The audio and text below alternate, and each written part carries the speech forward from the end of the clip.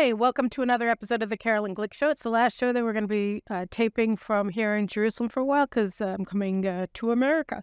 But I wanted to talk to you guys this week, or want to have a guest to talk about what's happening in the IDF. The news in Israel is inundated. Like the first 20 minutes of every news program in Israel is starting with what's happening in the Air Force, because you have all of these retired old Air Force pilots who are organizing now and threatening that if the government passes its watered-down, little tiny law denying judges in the Supreme Court the right to overturn Knesset laws and government policies because the judges claim that it's unreasonable. Literally, I'm not kidding.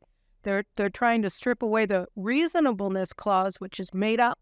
Right? It's not based on law. It's based on what navel-gazing justices decide when they look at their belly buttons and they figure out what's reasonable and unreasonable, with absolutely nothing to do with the law.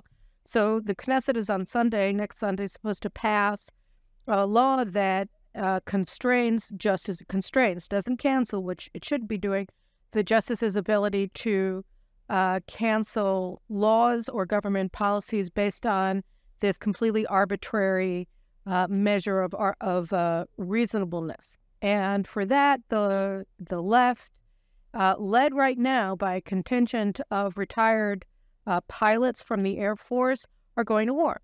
And they're saying, we're going to tear apart the Army. You're going to be faced, on my way here to Jerusalem to tape this episode, Amit Segal, the political correspondent for Channel 12, reported that the heads of the protests, which are just the commanders of this left-wing insurgency, have a list of 20,000 pilots and special forces operators who are going to sign this petition saying that they will not serve in the IDF if this law is passed. So this is their plan. They're going to the mattresses, just like in The Godfather, and they're saying that democracy thing's very cute, but we pilots, we're the ones in charge. So my guest this week is Major IDF Major or IAF Israel Air Force Major Shay Kallach. So because he's been sort of leading the countercharge among Air Force pilots against what's happening. So first of all, Shay, welcome to the Caroline Glick Show. Thanks for being my guest here. Thank you for having me. Great to be here. See, he's worried about his English, but I'm telling you, it's going to be fine. You're going to be fine. You're going to, he's already off to the races, right? It's a great start. Anyway, so Shay, tell me a little bit about yourself. Tell our audience a little bit about how you came to be in this position of leading the countercharge against all of these Air Force pilots. Okay. יש לנו זה הקלטה, נכון? Okay. So, I was writing a book. I was born in kibbutz, You're doing great. Okay. So I was born and raised in a kibbutz, Kinsar. It's a secular kibbutz on the western shore of the Sea of Galilee. It's beautiful, by the way. It's gorgeous. Anyway, I was volunteered to the Air Force and then served for almost 10 years as a combat pilot. In the F-16s. In F-16s, yeah. And I had also the privilege to be an instructor in the flight academy, and the great privilege to be the commander of the flight academy officers course at the flight academy. And since then, I think that I had been, thinking about the tshuva process. Now in perspective, I can see that it's a tshuva process, but, it took me almost 10 years to start to answer the questions of the meaning of the life and the truth. Because I was raised in Yigal Allon kibbutz. Yigal Allon was the higher general in Milchemet Tashach. Right. Yigal Allon was the IDF top commander in the War of Independence in 1948, and this was his kibbutz. So you're really in the cradle of labor Zionism at kibbutz Knesset. Exactly. And not just that, but I was raised with the three main perceptions, the foundations of the Zionism. I mean, Ityashvut, settlement, Aliyah. There is no transit. Aliyah. It's Aliyah. Gathering of exiles. And bitachon, security, those three principles. And when I had the privilege to be the commander of the officers' course at the Flight Academy, we had a cooperation with the regular officers' course in Badichat. And then I realized... training base number 1, that's where officer training course takes place. And then I realized that suddenly the religious Zionism took my principles, because I saw there that almost for 10 years, 40% of the graduated are religious. Yeah. 40% of the graduates of officer training course in the IDF are Orthodox. Exactly. Mm-hmm. And I tried to ask myself how it comes, how could it be? And then I realized that there is... Does religious Zionists make up what percentage of Israeli society? Like 10? 15? No. I think, actually, I didn't know exactly, but we have to check that. Sorry, but a very low percentage, of course. And, I found myself one time in, Konenut, in the squadron, in a operational squadron, just 1 year after I was graduated as an operational pilot. It takes today 5 years to be an operational pilot. You have three years of the Flight Academy course, and then you have the first operational training, then the secondary, and then you reach to the operational squadron, F-16 or F-15, today also F-35, but it takes 5 years. And I did the course of 2 years, so it took me 4 years. And just 1 year after the operational training, I found myself in Konenut. But that means readiness. You're on alert. Mm-hmm. Yeah, you're on alert. It calls Konenut Yerut, interception reading of alert. Alert, yeah. And it was, I think, 1 year or 2 years after the 9/11 events, and we were supposed to guard the southern border of Israel. We had a line of 80 miles, and when the enemy, not just an enemy, but also, how do you say, matos tovelano, matos noseim. It was a cargo plane. Yeah, a cargo plane who made war with his route, and he penetrated this line of 80 miles from Israel. And then we were intercepted to intercept it. We were alerted to. Okay. I just want to say, but we intercepted him, and when I fly back, it was the Leila Seder. It was the eve of the Seder. It was the eve of the Seder, and I was secular there then, and I thought to myself after we intercepted the cargo plane that I suddenly realized that the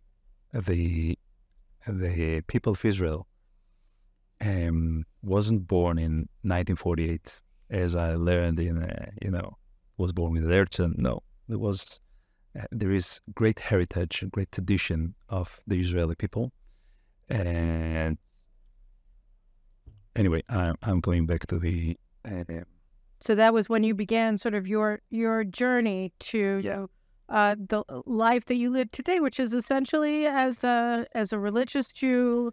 So that's very learned, excellent Torah. So I made a tshuva process and have been learning for 12 years. I have been learning for 20 years, and then in the last 2 years I got out of the yeshiva and started to write articles and give some lectures and to teach some Torah, and mainly to write my book. And my book is trying to deal with the Israeli society, direction and direction of thinking, of thoughts, and suddenly this major event, the climatic event of refusal, appeared.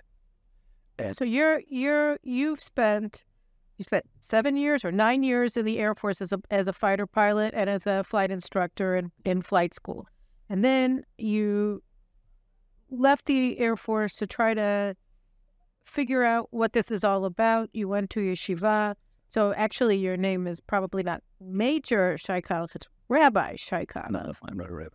Well, you are for me. So you were in the yeshiva, you were studying for 9 years, you came out, and now you're writing a book, basically exploring from a sociological perspective what Israel is about. And suddenly we have this insurrection that's being led by your former colleagues in the Air Force.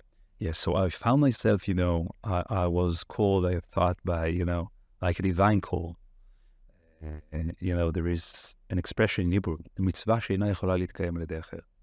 That's something that you personally were called to do. Yeah. So I started to make some interviews, and it came to an epoch in a period of time that it was, twice, maybe 3 times a day. And, I had a privilege to lead the petition of the former combat pilots who can get to be inactive pilots again, and also the technicians petition. The which petition? The technicians. Yeah, the technicians, the flight mechanics, the ground crews petition. So I had a privilege to write it, and, it was, No, and the Prime Minister also said that what you did was extremely important. Oh, well, it's okay. So, no, the point is that, so just to back up. So what happened was you found yourself in the midst of all of this, and you realized that you had to come out and speak out against this. Because I think what's most important to point out here is that these people are actually saying, we have Israel by the throat, that if we don't serve, then there's no army, and Israel isn't going to be ready for war. And it worked. The first time around, when you first started your efforts, it was the threats of the reservists not to serve, particularly in the Air Force and in some special forces unit, that forced Prime Minister Netanyahu to stand down at the last minute and say, okay, we're not going to continue with the legislation. We're going to go to the president's house, like this group therapy session at Herzog's house, and we're going to try to reach an agreement with the people who just lost the election when they were running on a platform of opposing judicial reform, and we ran on a platform of advancing judicial reform. So now we're supposed to talk to the people who are completely opposed to what we did. We're defeated because of their opposition, in part, and we're ready to suspend everything. And it was all done, when people call it a military coup, and that's not that far from the truth, I don't think, because the IDF has done nothing to discipline any of these people. And it was done by the defense minister, who gave a primetime press conference when Netanyahu was in London, and it was still Shabbat in London, saying that he totally opposes going forward. It's going to destroy the army. It's endangering Israel's security. And Netanyahu is basically left, holding the bag. And so these people that are now, again, ratcheting up their campaign of refusing orders, refusing to serve in the army, they're back at their old tricks. So you came in the first time around, and because I think everybody was kind of in shock, and then all of a sudden, out of nowhere, came this guy, Shay Kallach. So everybody serving. I think that it succeeded at the beginning, at the first time, in the first wave, not because it was a truth. We are dealing now with, I would say, a psychological warfare.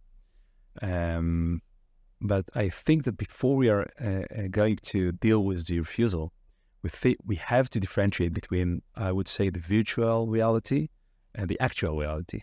Okay, so we can see now, and I think that those days, the second wave objects us about the first wave. Okay? The people who you're calling them objectors to service, right? I think it points out the first wave. How was it? So the second wave is showing us what happened in the first wave. Exactly. I mean that today we can see that we have almost daily, maybe, every 2 days we have a letter. It's a letter of kind of operational malachim, headquarters that not even exist. And, without any names, just, the first letters, the initial letters. The initials. Yeah, the initials. And These are anonymously signed group letters by people claiming to be pilots, claiming to be special forces operators, claiming to be all kinds of whatever special unit reservists, and they're without their names. They're just anonymous with, if I were signing it, it would be, CBG, right? Signing it as opposed to my name, or CG. And same with you, you'd be SK. So it's all these initials, and nobody will tell you who they are. And not just that, but also without any presenters that can be interviewed and it always published by the same reporters. So this is the method, okay? And I had last week an interview with Dr. Davidovich. So he is the one who initiated the doctor's petition.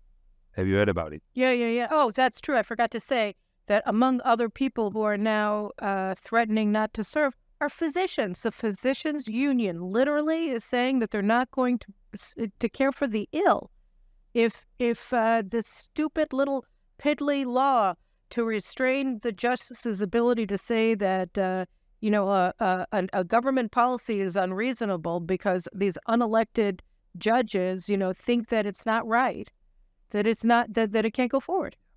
So I prepared myself to attack him severely.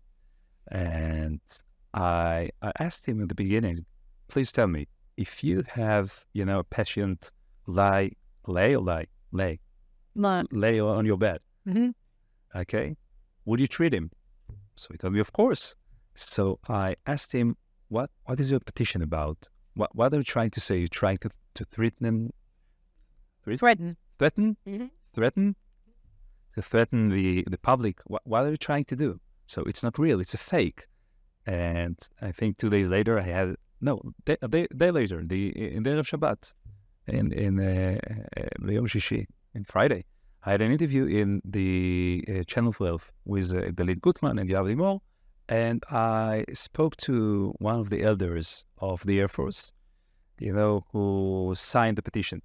His name is Udi Uri, the one who was hurt in his eye by the Maktazit. He got a boo-boo in his eye, and for that we're now, hearing about all of his martyrdom, right? Because this pilot was hurt in his eye. You're talking, when you talk about it, it's so crazy, right? Because the amount of violence that the police use against people on the right, Ovia Sandak's friends who were demanding justice when he was killed by police, they were just beaten brutally and brought in chains to the police stations and to their arraignment hearings. And obviously the ultra-Orthodox, doesn't matter, men, women, children, but this guy, he got a boo-boo in his eye. Yeah. So, it hurts me, truly. But I asked him, please tell me, how old are you? So he told me 67. So you and I know that you haven't been flying for at least 16 years. So I think that he was one of the youngest of those who signed the truly petition of the ex-Air Force pilots. So they're all retired people. All retired. So this is how the petition, this is how the propaganda looks like. And they sign anonymously to make you think that they're stopped. And sometimes anonymously. And when they want to, use the Air Force, ex-Air Force commanders like Chalutz and Shkedi, they use the names. And the climatic event was with my friends to the flight academy course. His name is Eran Schwartz. He's the head of the propaganda. Rosh Mata Mavak. He's the head of their struggle. He's the chief of staff, or the head of the chief of staff, I guess, of their struggle committee or whatever. So he got interviewed in Ophir and Berko show. I don't know. I think Channel 13. I don't know. No, it's Channel 11. Maybe Channel 13. Anyway, they're screamers, they're squawkers, and any right-winger guy who comes onto their show is really, I think, walking into the lion's den, and you deserve what you get when they yell at you because they're animals. Yes. So anyway, he was presented there as a combat pilot, as an active one. And she asked him. And you were there? No, I was there. But my wife showed me the interview in Motzei Shabbat. And I told her what he's all about. He's not a combat pilot. He's a transportation pilot, first and foremost. Cargo pilot. A cargo pilot. Secondly, he hasn't been flying for at least 10 years. So she asked him, why are you crying? So he just made a manipulation and expressed himself as a pilot who's about to quit his active. So it's a stage managed Exactly. play. I mean, it's all fiction. It's a fiction, and so this is, I think, the virtual reality. Now we can talk about the actual reality. So I just want to go back to say what you said. So what we're seeing, and you pointed this out, and you Avli Moore on that show with Caroline Glick, the woman who said that religious Jews suck their blood.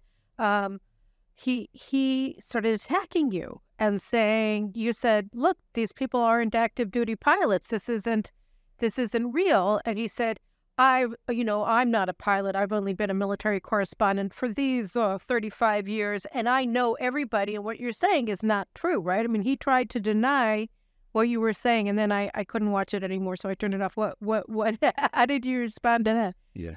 So I think there was there was a bit of a confusion. There is a bit of a confusion there in the interview, because there was a conference of 400 pilots, active pilots, they didn't want to refuse. They were settled, they were called by Amir Eshel just to hear about the reform.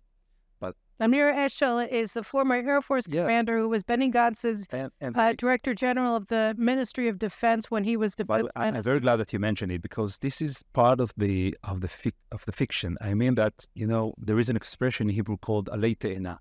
Yeah, they're the fig leaves. Yeah, it's also in English. They came to hear about the reform. They came to hear about the judicial reform, and then those manipulators use it to frighten the public. Right, they had to say, I have 400 pilots were about to refuse to serve.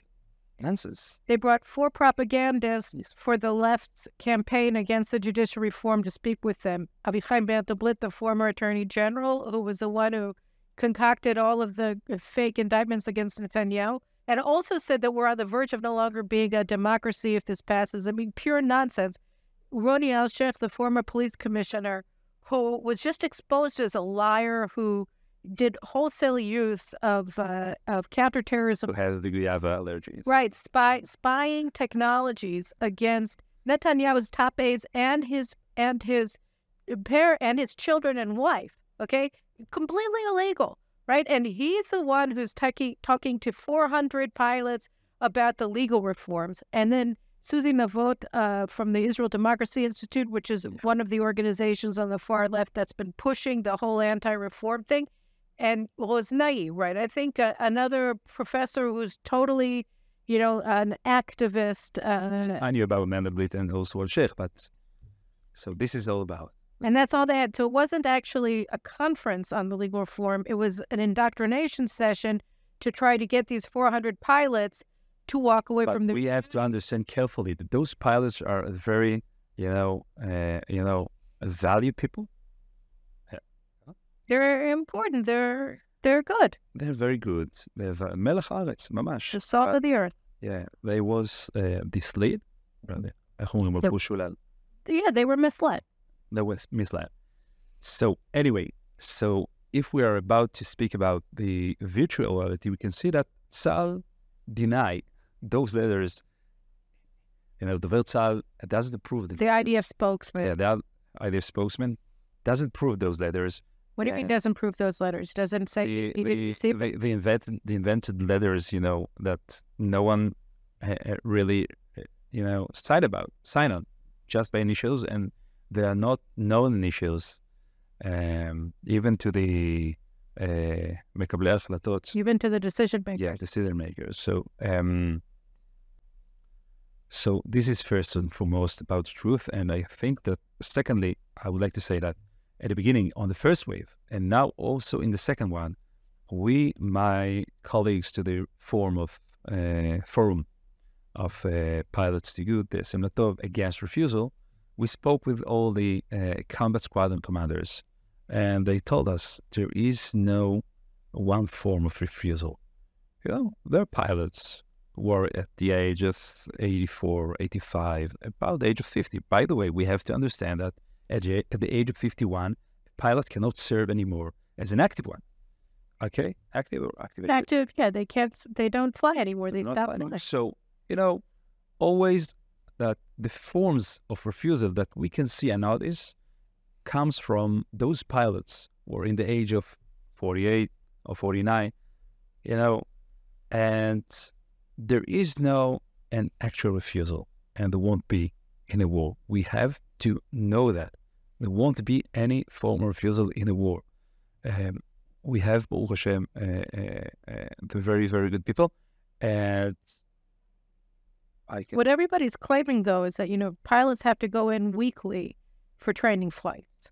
That's their reserve duty. It's not that, if you're an infantry soldier, you get called up for 30 days or whatever. But if you're a pilot, you get called in. You have to maintain your readiness, your flight readiness. You have to maintain your readiness, and you have to fly once a week. Once a week. Yeah. So what the claim is that if they refuse to come for their weekly training, but you have a red line of 1 month or 2 months. There are red lines for depends on the form of on the qualifications. But anyway, I have a proof of that in Mivtza Magen V'Chetz, in Shield and Arrow operation. In whatever was called the last one that we did against Islamic Jihad. There was 100% of Ityatzvut. Yeah, everybody who was called up came. 100%. Biduk. So now we have to understand that we are situated, we are in the midst of psychological warfare.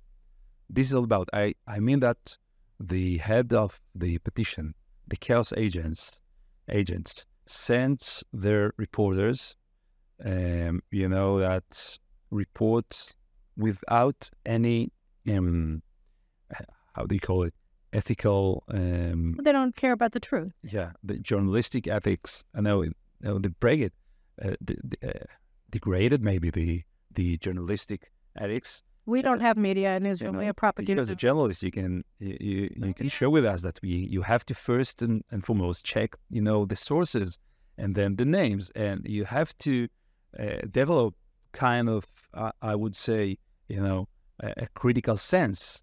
Okay, and they lost it. So this is all about. Now we can speak about the refusal. Okay, yes, absolutely. So because let's just set it up a second. So the point is that almost, I'm actually been surprised by the velocity of the return of this phenomenon in the news, right? Where you see that every news show essentially has been opening for the past, how many, like a week, I think, with these pilots and special operators, and they're trying to drum up panic yesterday. And after we talk about what's actually happening, I want to move to what the IDF is doing, because but it seems like the general staff is sort of going along with this. Yesterday we had, on Sunday night, a secret meeting that was immediately reported to the media, so it wasn't at all secret. They pretended it was secret. They said that the Minister of Defense, Yoav Gallant, and Herzl Levy, the Chief of General Staff of the IDF, and I think the Air Force Commander, Tomer Bal, and other high commanders were meeting to discuss the threat of these refusers and what they mean for Israel's national security. And again, this was like, we're back in March. It's 4 months have passed. We sat with these endless discussions of nothing in the president's house, and boom, they're going to pass this little piddly law on Sunday, and we're back at the brink where these people are trying to tear apart the army, and the IDF, rather than standing up to them, is catering to them. So, but let's talk about the army in a second. But this is the buildup. Now it's the same buildup. So what's actually happening? So I think that once we differentiated between the virtual reality and the actual reality, I think that the Ramatkal, the chief of staff, he doesn't understand. You can say he's part of the coup. I don't say it. I think that he doesn't understand, completely the damage of the psychological warfare. This is all about. I think that the purpose one of the goals of the army is not just to supply, security to the citizens of Israel, but also to supply them, to enrich them with a feeling of peace, of tranquility, and this is all about. You have to deal with it. You have to establish, a special unit who will fight this psychological warfare. But you mentioned the threat, and I think that we have to understand the differentiation between refusal and threat of refusal. But first of all, let's call the child by his name, the boy by his name. Okay, so this is a refusal. They try to call it התנדבות. Yes, we're not going to volunteer. We're not going to volunteer anymore. We're not going to להתייצב anymore. But anyway, because they're saying that, just to be clear. So when a normal IDF reservist gets called up for reserve duty, he gets a command, order to come. You leave the army, and you're required, if you're an infantryman, to serve until you're 40, I think, in reserves or tank guy. And you get your call up orders, and you're required to come. So in the Air Force, for whatever reason, you have to volunteer, and it's referred to as volunteering to come to your flight readiness, weekly flight. I don't know why that is, but now there's procedure of that it depends on the fact that you have to come once a week. But we have to understand that one who was put on a guard duty, and he refused to come, and he refused to serve, and he abandons his post. His post, yes. So he's thrown in jail. Yeah. So he refused to an order, Okay, so this is a refusal. And now I saw last week that the Hezbollah published, I think, what was published in Galei Tzahal. In Army radio. Yeah, so we can see that the deterrence of Israel was damaged. Okay, and I'm asking simply, my mother has just עברה ניתוח לב. She just had a heart surgery. Well, בעזרת השם, she had heart surgery. So, I think that the main critic damage of the refusal, it's the reut. I would say maybe the fellowship. The sense of the esprit de corps of the army. So it simply says, your mother is ill. You have a 2 years boy in your house who barely speaking.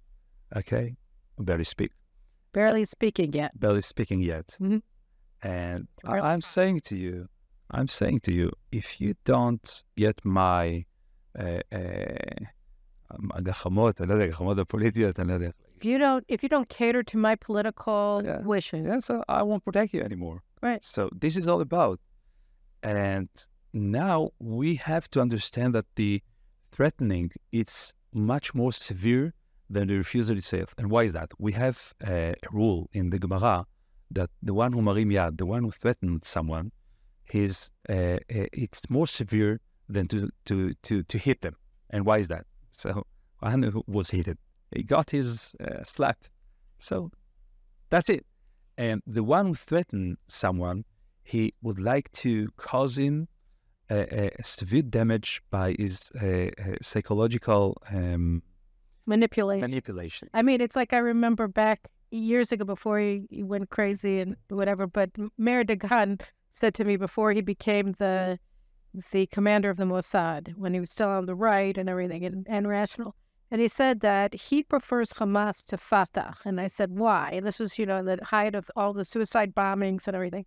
And he said, because with Hamas, everything's out there. And Fatah always pretends that they're not doing what they're doing. They're blowing us up, and they're pretending that they're our peace partner. So at least with Hamas, nobody can pretend away who they are. And with Fatah, it's also the sense of extortion. You're being extorted. It's confused. Which means that maybe you can avoid the blow if you bow to them, right? That's why it blames the victim for the blow that the other person is threatening to give them and will anyway, one way or another, Yeah. So anyway, I think that if we come to, this is a proverb, of course, but, I think that there is a kind of a minority tyranny.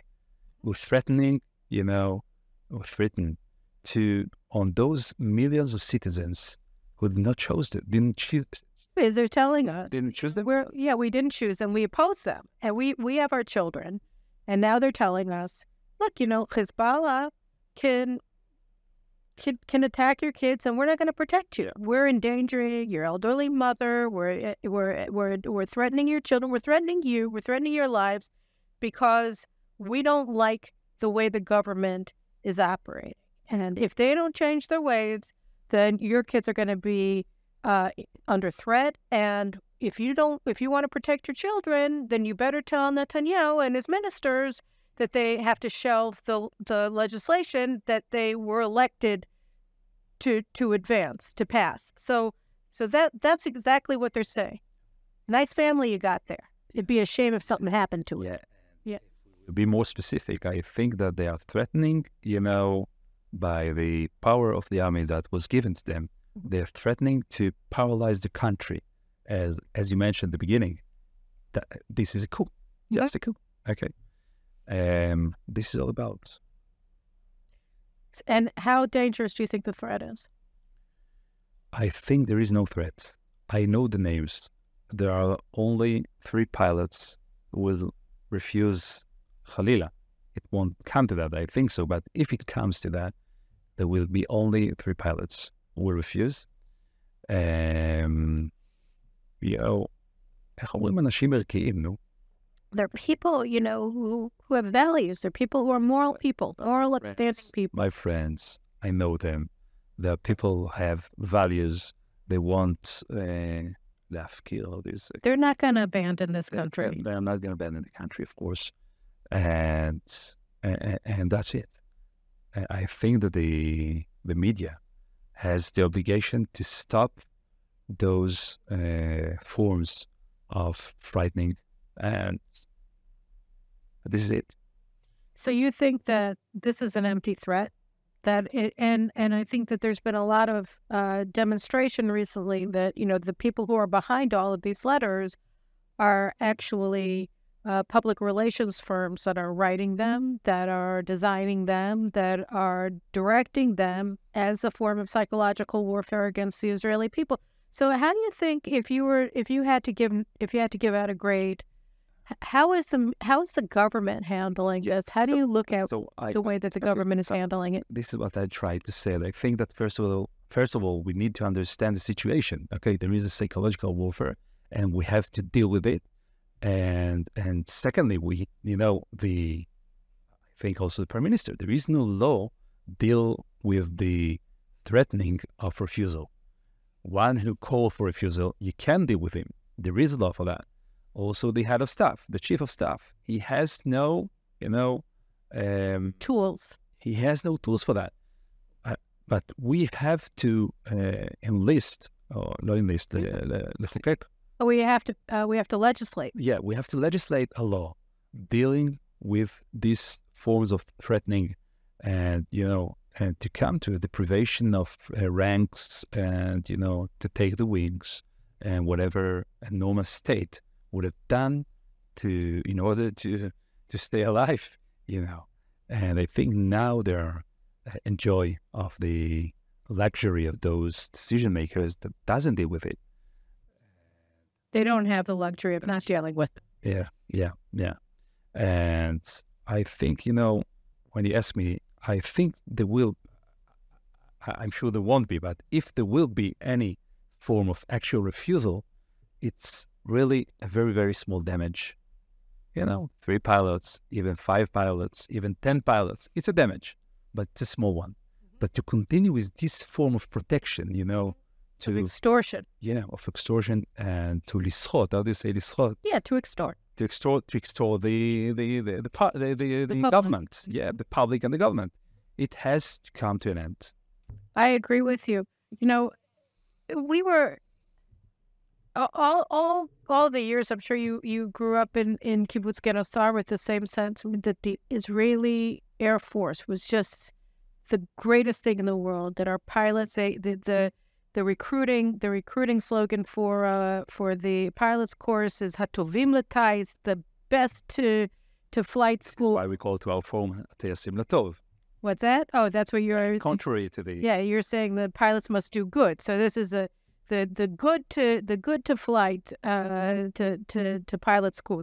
And there's always this sense, but I think that if any, what do they call it, crisis communications firms, is it people who come in when your name has been completely ruined, and wrecked. You've destroyed your reputation, or if you committed criminal acts or whatever, it comes up a lot in the public relations business.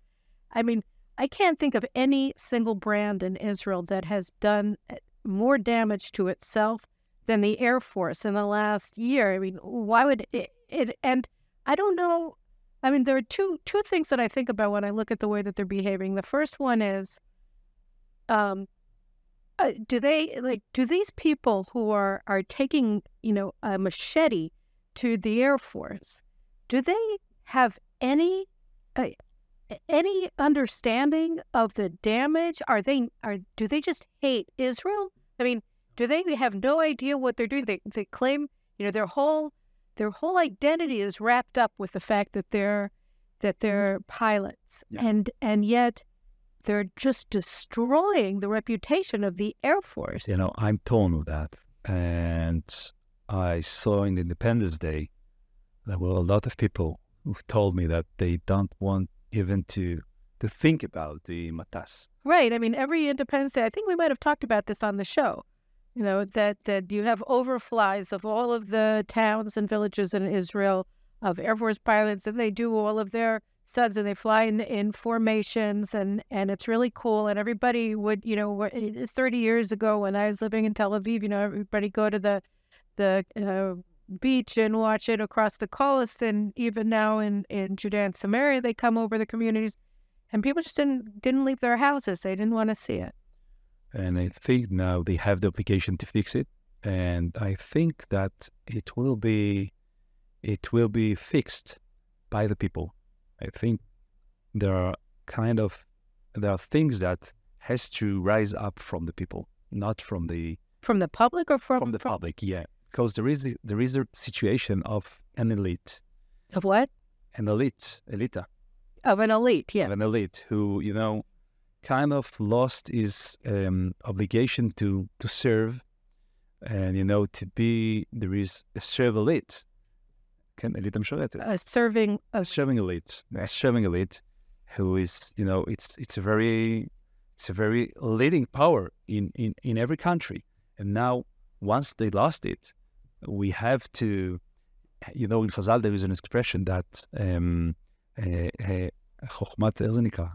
הכוונה, אז קשה להגיד את זה באנגלית, אבל ירידת הדורות.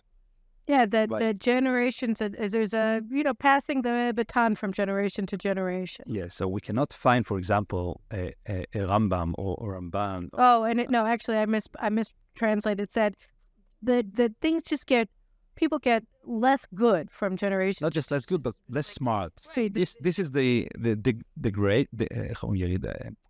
big descent of the generations. There's no Maimonides in today's Jewish world. So Rabbi Kook Zatzal explains that it rise from the public, rise from the people. Okay, so that the elites are going down, but the commoners, the great bulk of the Jewish people, are getting smarter, and then you get to a convergence between the two. And I'm taking this proverb to the serving elite of the country. Now the serving elite comes and rise up from the public, from the people. This is the process that we're. You mean the new elite is rising up? The new elite, yeah. And it's a struggle. It's a struggle between levels in the society. And it's true. I mean, I think that I think you're right. I think that the people who are now speaking in the name of the Air Force are really causing so much damage. And when you're looking at this, I have two kids who are schoolboys, and they're looking at these pilots, and one of them's like, well, whatever, I want to be in the paratroopers anyway, and the other, it used to be that kids would aspire to be pilots, and now people just say, no, my one son wants to be in the K-9 unit, the other one wants to be in paratroopers, and they don't want to hear anything about pilots anymore, and it's like that all over the place because all of these elite units are being used, whether it's Sayeret Matkal, the general staff commander that the Netanyahu served in, or any of these other elite units. They're all besmirching, they're ruining their brands, as they say these days, but nobody's doing it worse than the Air Force. And that leads me to the last thing that I wanted to talk about with you. Unfortunately, it's not the first or the second story that I've heard about. So I'm really torn with that. Well, I have to say, in their defense, that I've never been that into the Air Force to begin with. So it's not like their parents were pushing them into that direction. But so it's not entirely because of the refusers. But the other thing that I've talked about it a lot on this program in terms of the IDF and how it looks at the present warfare, the future of warfare. When we look at Hezbollah, so they don't have F-16 and F-35 squadrons, but what they have are 150,000 missiles pointing at Israel. Our Air Force doesn't have any response to that. They have an Air Force, it's just unmanned. Same with Hamas. They have drones. Iran has become, they don't have an Air Force. Their latest planes are the F-14 Tomcats that they got before the revolution in 1979. And so, these enemies that we're facing that are strategic threats to Israel, they have unmanned air forces. And we just heard, I think it's a crazy decision, but the Ministry of Defense in the middle of all of this decided that they want to get another squadron of F-35s from the United States. And I look and I say, why aren't we investing our money in, a missile corps and a drone corps? Is the future of manned flight, is the future still in manned flight? Or should we be looking at manned flight, more like the cavalry, the horses corps that went and became heavy armor over time? I mean, do you see an evolution in warfare with that? How do you look at that? I'm not sure of. I think that we could have won 6 armies in 6 days, but they didn't have missiles. Yeah, you're right. But I think it's a question of decisions, and if we, can strengthen the decision makers, by a moral,